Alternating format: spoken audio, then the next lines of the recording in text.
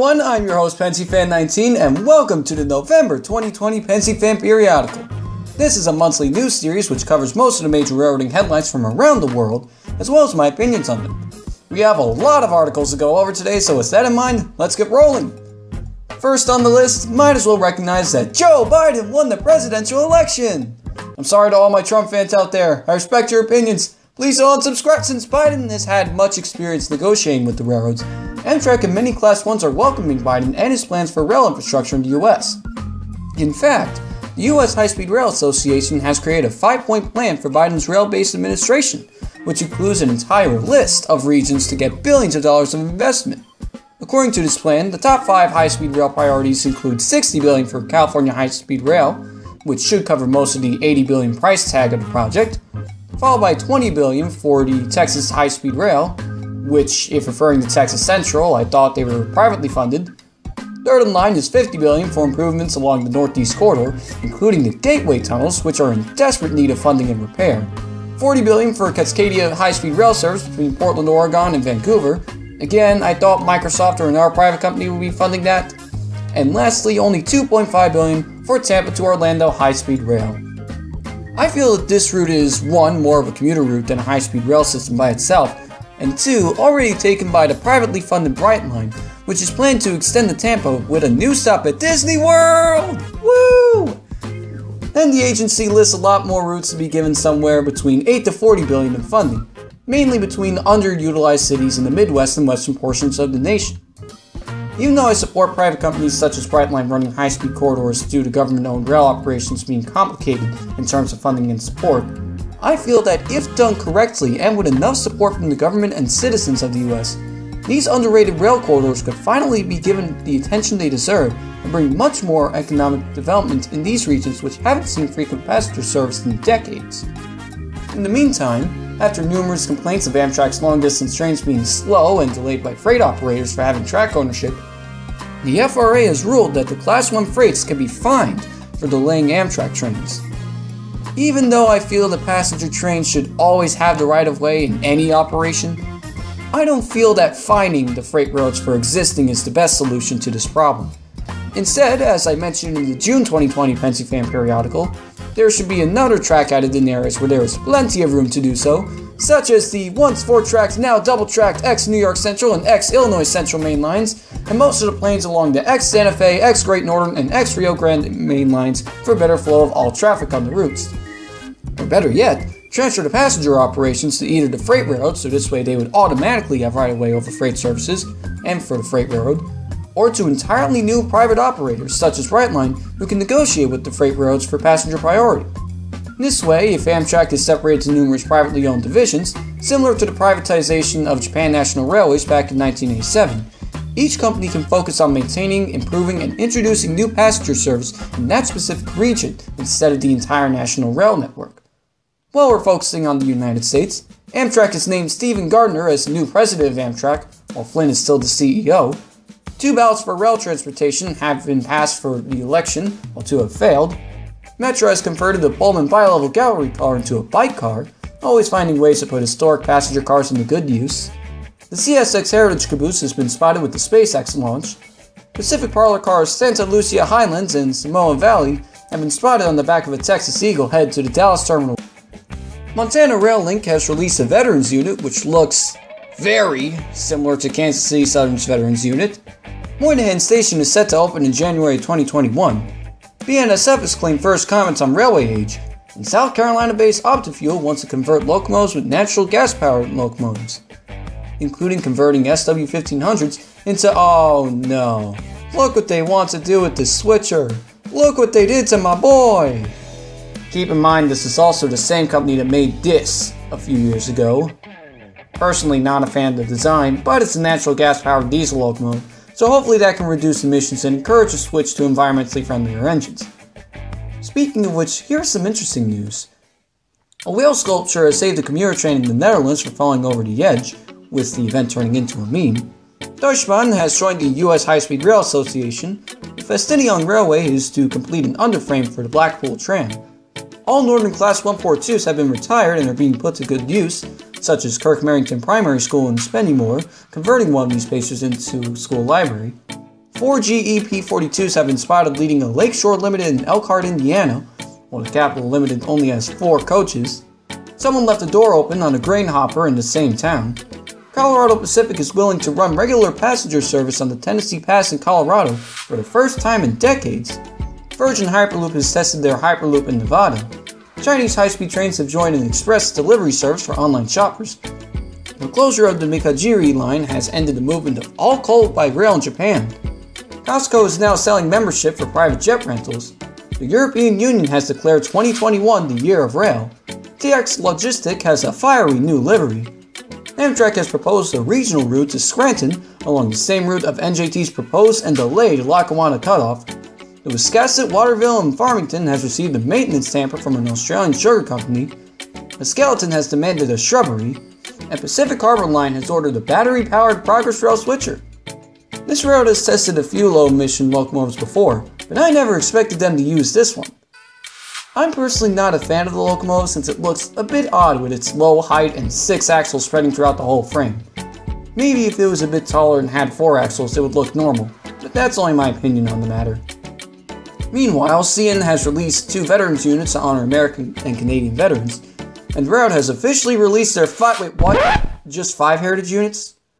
Only representing railroads which CN acquired since their privatization in 1995? Nothing else from the list we saw months ago? Oh, okay. That makes sense. I'll just go cry in a corner now.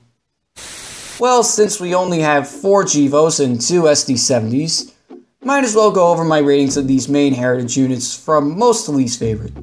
1, 2, 3, 4, 5, -7. I'm sorry CM, but how does this qualify as a heritage unit? It's just the current railroad's livery with the CN25 sticker on the side.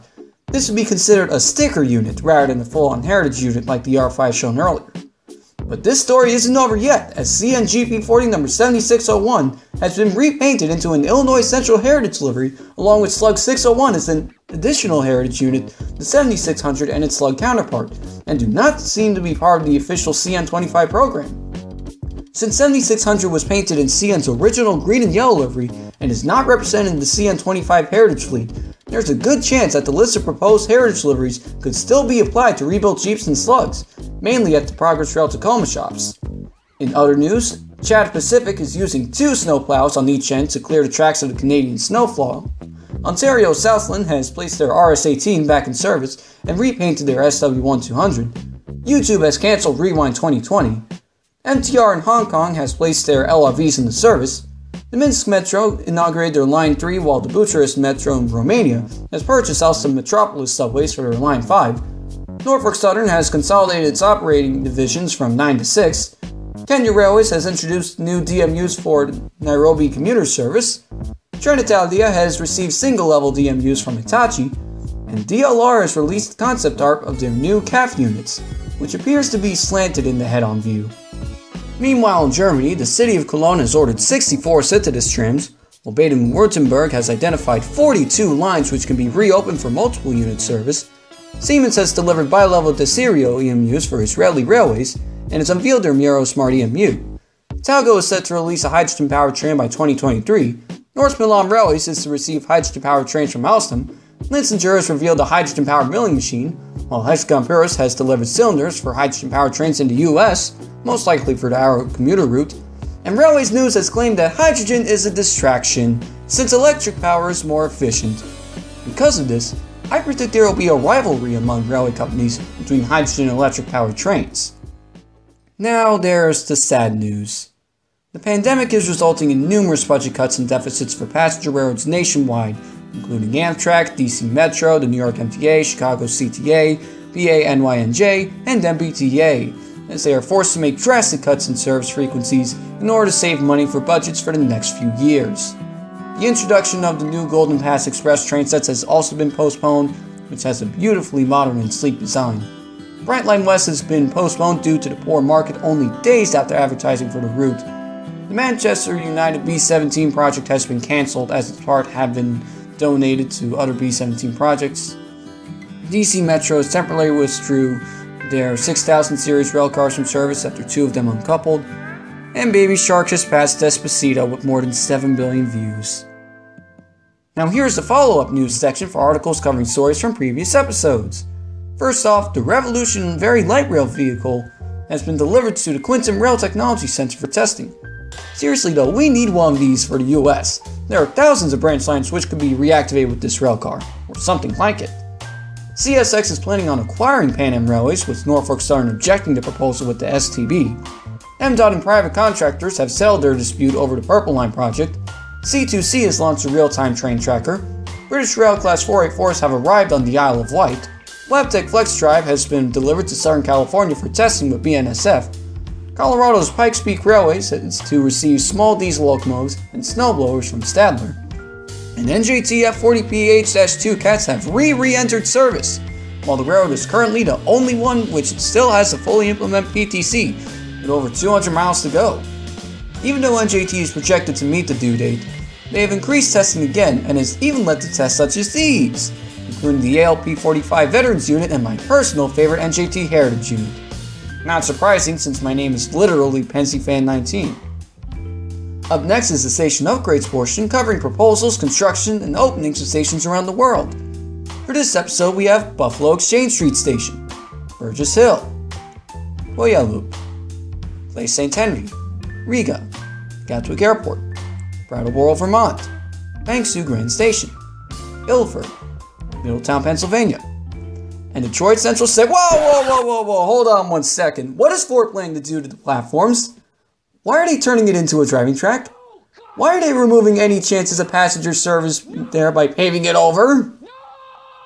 In other news, Alstom has completed the first few train sets for Montreal's REM commuter service. Bombardier has produced 14 CR300AF high-speed train sets for Chinese railways. VY is to run passenger service on the Haparanda line for the first time in 30 years. Wuhan has tested a driverless suspended monorail.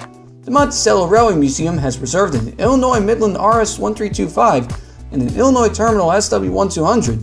Congress for New Urbanism is holding a forum to repurpose highways that don't have a future. CTA has won a design award for their Garfield Station renovation. Manchester is to receive 27 more M5000 trams. Skoda is to make bi-level push-pull train sets and EMUs for CD. PK Transport is to supply Lion LRVs to Perm and Ishvek. OBB Talents have been refurbished for S-Pond in no uncertain terms. The Canadian Pacific 2816 has been restored for railroad's virtual holiday train. And happy 20th anniversary to the Acela Express. After all that, it is now time for this month's Meme of the Month. This month's Meme of the Month is Interior Lighting Unit.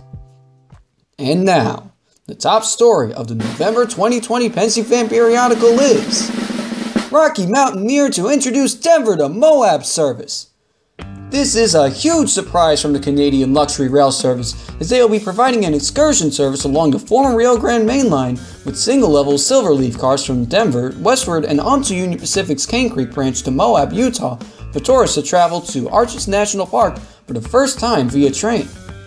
Although this route is ideal for tourist service from a city to a national park, I do feel that the route should at least be extended to Salt Lake City, so that the rail could also serve as an inner-city route for passengers who want to travel between the two great cities and pick up passengers along the ex-Rio Grande Main who want to travel to either city, or in this case to Moab. Or at least have a second service from Salt Lake City to Moab, where it can meet up with a Denver to Moab train. But then again, Rocky Mountaineer is a tourist service and focuses more on bringing tourists to scenic locations in North America, and is living up to its name as it travels through the American Rocky Mountains. With this in mind, I'm very interested to see what operations will look like once commenced in August 2021, and what plans they possibly have for the future in America. Thank you everyone for watching this month's episode of Pensyfan Periodical. There have been a lot of rail news headlines for the month, and it will be very interesting to see what the future has in store for all of these articles. Thank you again for watching, and if you enjoyed this episode, don't forget to subscribe and like the video. Have a good day.